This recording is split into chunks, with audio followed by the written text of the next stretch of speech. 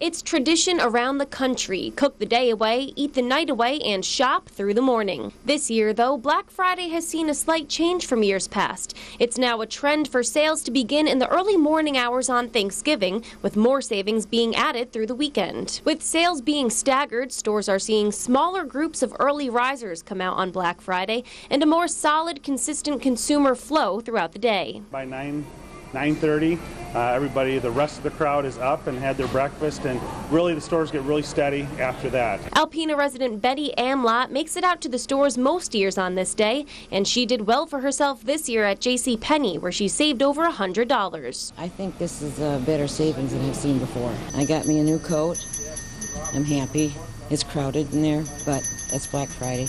Electronics like TVs and video games are always in high demand on Black Friday, but topping the list this year was none other than one of Apple's latest products. iPad mini from my sister-in-law. Yeah, she seen it and she really wanted to get one, so we came out to get it for her. There's a lot of good deals here. But Walmart, Meijer, and the mall weren't the only places shoppers flocked to in the area.